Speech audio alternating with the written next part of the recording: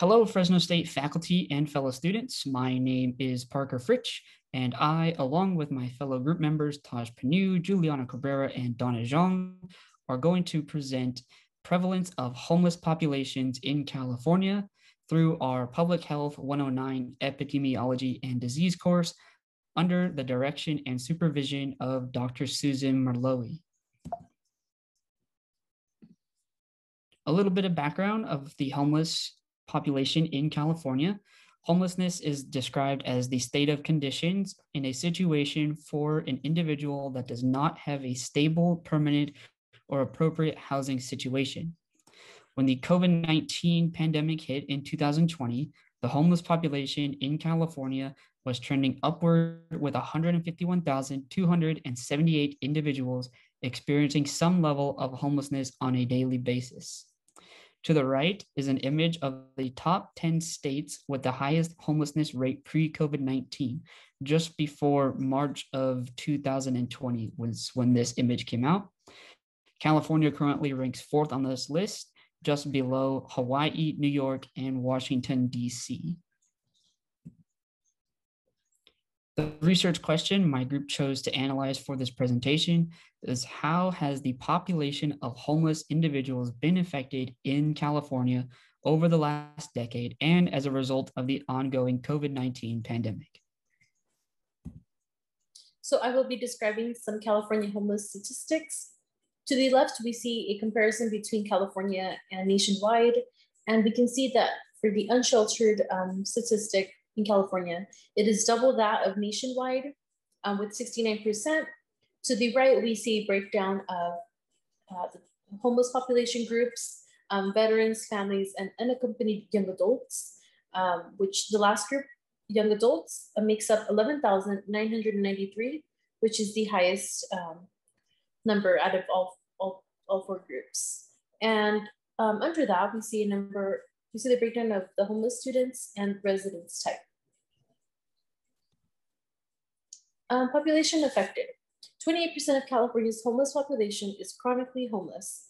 65% is male, 33.4% is female, and 1.2% is transgender, and 0.4% is gender nonconforming. In terms of race, 30% of homeless people in California are African American. This data comes from the U.S. Department of Housing and Urban Development. To the right, we see a state demographic with the breakdown of different statistics in terms of that are specific to the state of California. This graph is a chronological bar graph from 2007 to 2017, and we see a fluctuation throughout the years, but we see a gradual increase from 2014 to 2017. And the unsheltered population makes up the majority than that of the sheltered population. Okay, so who is at risk? When it comes to the statistics of who are represented among California's homeless population, according to reports by the Department of Housing and Urban Development, African American and Native Americans are overrepresented among this certain population. From Cal Matters, it is reported that those experiencing homelessness are more likely to be male than female and significantly more likely to identify as LGBTQ in comparison to the general population. And continuing on, this is just a list of factors that can contribute to homelessness. And just to point out some of these factors, they can consist of unemployment, trauma, and violence. As for the trends with results from the National Alliance to End Homelessness, through findings as of 2009, the number of homeless veterans in California has decreased by 49.4%. Homeless families have dropped by 27.9%, and those who experience chronic homelessness has been reduced by 10.3%. But individual homelessness has increased by 11% over the last 3 years.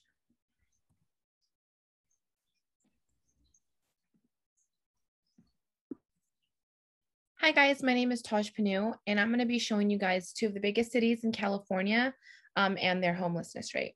So the first one we have is San Francisco. The latest one-night homeless count in San Francisco indicates that the numbers have gone up by at least 17% since 2017. In 2007, you can see about 5,703 people were unsheltered. It spiked up in 2009, but began to decrease in 2011.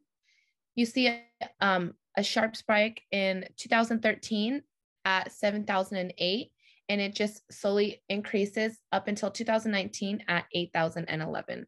The source for this graph is San Francisco Department of Homelessness and Supportive Housing. The next one we have is LA. LA County homeless, and their population jump started in 2011 with the population being 39,414 that were homeless. You can see it began to decrease, but there was a spike and it increased up to 58,936 in 2019. The source for this graph is Los Angeles Homeless Service Authority. So you guys might be asking what's being done. Some long-term solutions are permanent supportive housing and rental assistance. Some short-term solutions are shelters, crisis services, mental health, and substance abuse resources. Many of the resources depend on the person's status and situation, and many of the programs and resources come from federal, state, or local funding. Majority of the funds come from federal funding, which accounts for about 180 million, and from the Corporation for Supportive Housing 2011. There are many nonprofit organizations and state and federal programs that help the homelessness population that address different aspects of homelessness. Some of these programs are Marjorie Mason Centers, Salvation Army, Wing Center, Evangel Home, and numerous others. And these are references that we used. Thank you.